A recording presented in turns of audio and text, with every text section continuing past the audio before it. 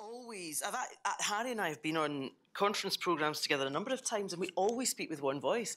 I actually feel very encouraged because I think the fact that the focus of our conference today is about community and connections shows that there is a sea change.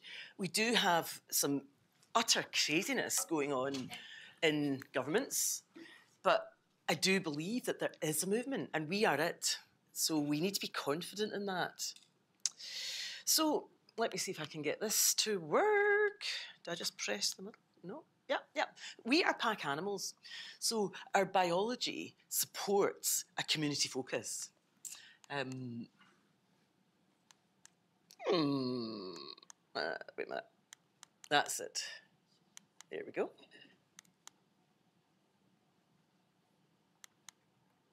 Now, this could be my family. It's not actually a picture of my family, but I spent 2.5 weeks in the Caribbean recently. We had a big family reunion. Because I come from a really big network in the Bahamas, I understand the importance of extended family.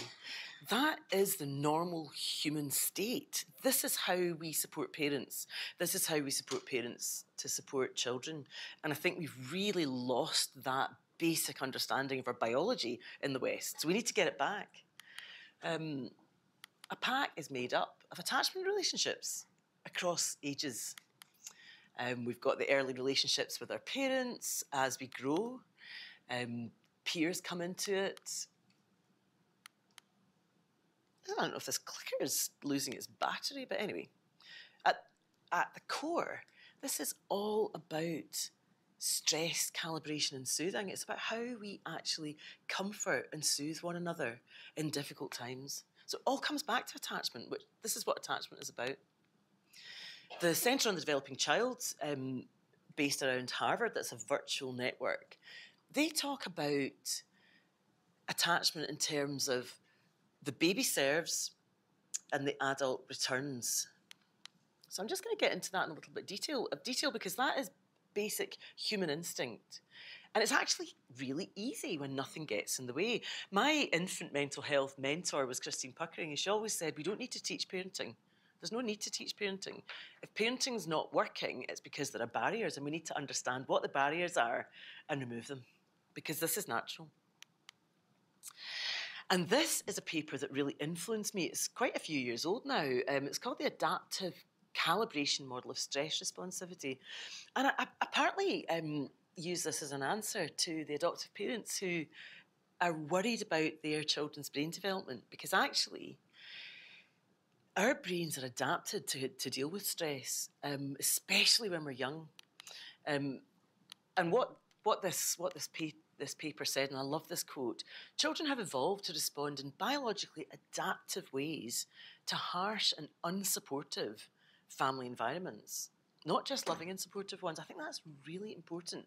So if you're an adoptive parent or a foster carer or a kinship carer and your child grew up in a harsh and unsupportive environment, just remember that your child's whole physiology is designed to withstand that. And I believe, and no one has done the research on young children. Most of this research has been done in middle-aged adults. I have a strong suspicion that with children, right up to and beyond adolescence, our brains are still myelinating, they're changing very rapidly in adolescence, up to about the age of 35. There's huge scope for change. Our brains are mutable, so just remember that. So why is stress calibration so important across development? And this is just my very basic metaphor for that. I like to think about a stress thermostat. It's a bit like the thermostat that controls the heating in our house. If we are getting up in the morning, we haven't really woken up yet, we're pretty sluggish, we're pretty sleepy. Certainly for me, until I've had my coffee, I'm actually not really used very much, so we're not ready for action until we've kind of got going. So we've actually got to get a little bit of kind of anxiety, stroke arousal. It's kind of the same thing at that lower level before we can be in a situation of optimal flow. You've got to kind of get yourself ready for action. And then you can really think, we've all experienced that, your brain is in that kind of optimum flow position. But all of us, every single one of us, will experience traumas. I mean, we just will. We'll experience the death of someone very close to us. Sometimes it can be sudden. We'll experience, things like a car accident. Awful things will happen to us throughout our life. That is normal. And when awful things happen, our physiology goes into fight, flight, or freeze. And again, that's normal. And then we'll go into restitution. So you might even be shouted at by your boss. Hopefully not if you're me as a boss, because I really don't believe in that. So we'll go into relaxation and restitution. I mean, you might want to think about how we do that. But that cycle between fight, flight, and freeze, and relaxation and restitution is normal, and it will repeat for all of us during our life. And when it repeats, eventually we will develop a healthy system, a healthy stress system, a healthy thermostat that's robust to challenges. And actually there's some research that's shown that people who end up with kind of hyperactive stress systems, sometimes those are people who've experienced a lot of adversity, but sometimes it's people who've not experienced any adversity. So I think the thinking is really now that you've got to experience a bit of adversity in order to kind of prime your system, which kind of makes sense.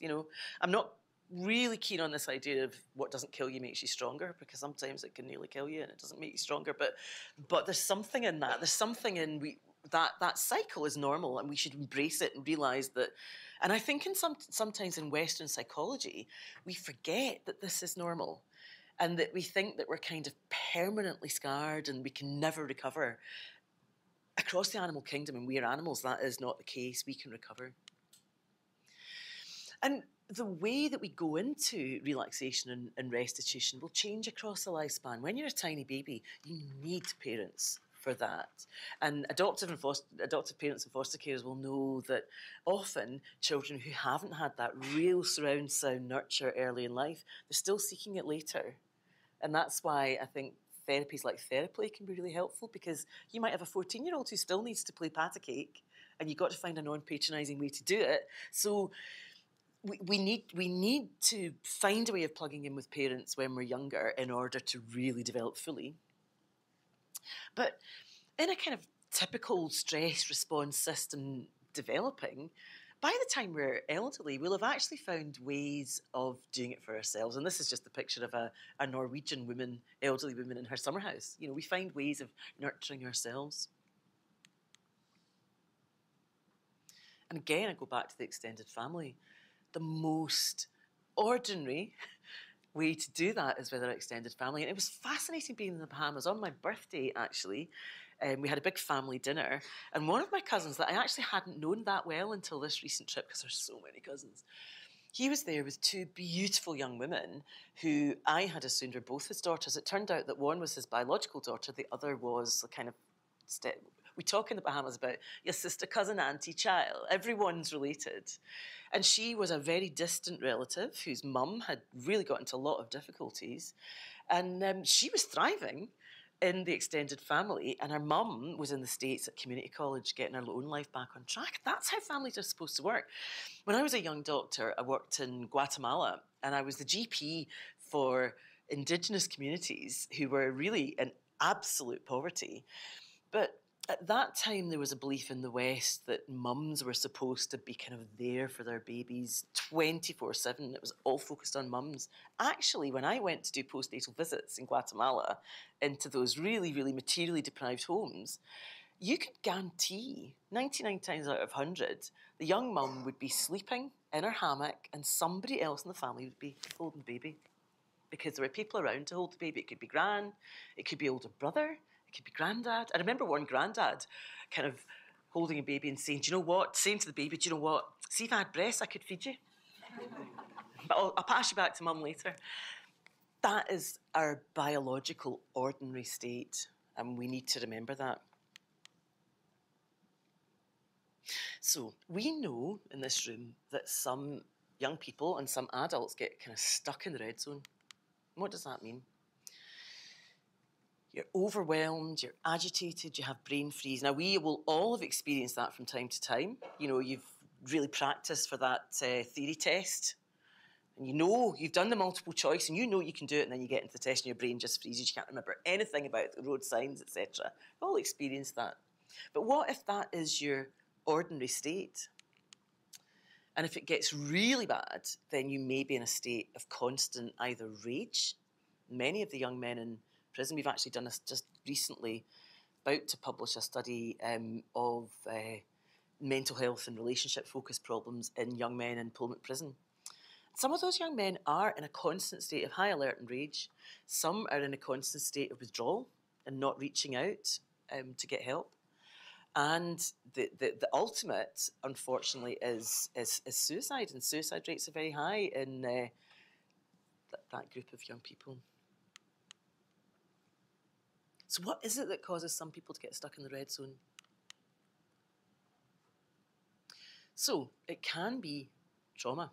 And there are trauma-related mental health problems, psychiatric disorders, and one is reactive attachment disorder, where children or young people just do not seek help and they won't accept it either. And the other is what we call disinhibited social engagement disorder, and this is a research assistant of mine in an orphanage in South Africa, and what she's experiencing there is indiscriminate behaviours, and children who've been very severely abused and neglected can become indiscriminate, where they don't go to special adults, they'll kind of go to anyone.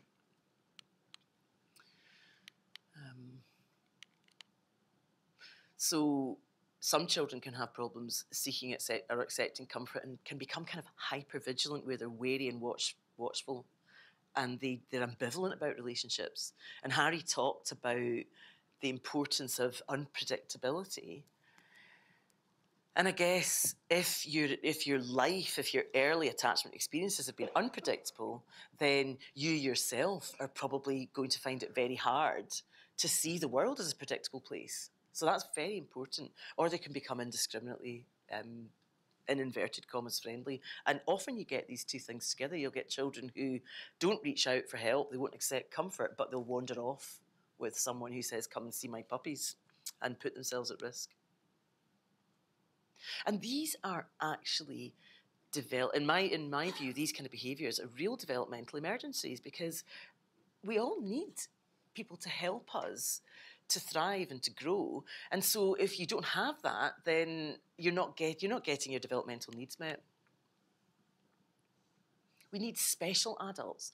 And my other job when I was in Guatemala, I was also an orphanage doctor, and I noticed the difference in those materially deprived families. Everyone knew the children's names. In the orphanage, if I tried to prescribe amoxicillin for Diego's skin infection, it was very difficult to get anyone to give that to Diego. The orphanage workers could kind of think about all of the children as a group, but it was very hard to get anyone to single out Diego. So what Diego didn't have was people really keeping him in mind. Nelson Mandela talked about having several mothers. He was actually from in a polygamous family, but you can bet your bottom dollar they all knew Nelson. All of those mothers knew his name, and that's very different. The other thing that we need to think about is temperament and neurodevelopment. And temperament is what we're born with. Our personalities then develop on top of that, but temperament's the way we are, and children differ from birth. Neurodevelopmental problems and neurodevelopmental conditions are not necessarily problematic. I'll fess up, I actually have a diagnosis of ADHD, and it's really served me well. I'm highly energetic. I'm kind of looking out for things in the environment, got my little antenna because I might not be concentrating on my emails. It can work very well. I suspect many of the great advances in life have been due to people with autism, who probably wouldn't have invented the wheel if somebody hadn't had a really a big focus on that. So neurodevelopmental conditions are not necessarily problems, but neurodevelopmental problems can make life very stressful. Hyperactivity, my goodness, anyone that's got a hyperactive child will know. Children with sensory sensitivities can be very difficult to parent. Now, I mentioned I have ADHD. Well, back in the 1970s, nobody knew that girls could have ADHD, but my mum knew. she knew that I was different, and believe it or not, I mean, her and my dad, they used to tell this as a very loving, funny story. They went to the doctors and said, we're not sleeping. And I was prescribed sodium amytal, which is like a horse tranquilizer. You know, you don't even use it in adults now. And they went to the pharmacy, and the pharmacist said, you can't prescribe this for a baby. This is an adult dose. So they said, phone the doctor. They could hear both sides of the conversation. The doctor said, you don't know this baby. So in the end, they gave it to me. It made no difference. In the end, my mother took it on a Monday. My father took it on a Tuesday. My mother took it on a Wednesday. They slept. But what's important about that is that they got support, even if it was maybe not the support we give now, but they got support from a supportive GP. They were able to sleep. They didn't abuse me. Now, I think that's a really salutary tale, because some of the birth families whose children have come into the care system actually had a very difficult parenting task, and they may have had neurodevelopmental conditions themselves, and we need to remember that. Some children are temperamentally more sensitive to the environment than others, and you'll have heard the orchids and dandelions metaphor. I actually prefer the metaphor of diamonds and gold coins, because they're both really precious. But diamonds are not as easily damaged by the environment. Gold coins do get tarnished, but if they get the right support, they can thrive and actually get interest. So it's just to remind you that children who are sensitive are also sensitive to the positive things in the environment. So if you're an adoptive parent, your parenting will be making a really big difference to sensitive children. This is just one example, but fearlessness is a really good example. Fearless children can have very divergent paths depending on what happens. If fearless children have good enough parenting, which doesn't have to be perfect, then actually they can go on to have great fun in life. They apparently earn more money. There's been a study that's shown that fearless children, you know, if all else is equal, often actually earn more money in life. However, if fearless children do not experience good enough parenting, and this was a study, a fantastic study, where they actually had independent researchers looking at video interaction between parents and their children, and if those independent researchers said this parenting is actually, you know, not good enough, then actually those children are at greater risk of developing persistent aggression, and persistent aggression can be changed. There are interventions that work, but it's hard. And also they are at greater risk of suicide. Because actually a lot of children self-harm, but actually you're at higher risk of suicide if you're also fearless, which kind of makes sense. So I mention that because some of these things are inherited, and then the environment can actually lead to very different outcomes. But it's not deterministic, because there's change possible across life. So again, let's just summarise. What can get stuck in the red zone? Trauma. But don't forget, it's not just those one-off traumas. We're talking about really extreme, overwhelming chronic trauma and neurodevelopmental conditions, and both. And we've actually done some research that's shown that children who've experienced abuse and neglect are at much higher risk of also having these heritable neurodevelopmental conditions, probably because they're more difficult to parent. And then we also know that if you're not great at calibrating your stress responses, one of the real symptoms of that is temper tantrums. I mean, that all makes parenting even harder. It takes two to tango. Attachment relationships are made up of two parts. There's the attachment behaviours when the baby reaches out to be soothed, and then there's the caregiving behaviours where we soothe. On the attachment behaviour side, neurodevelopmental conditions can kind of get in the way if a child is also struggling with concentration, is hyperactive.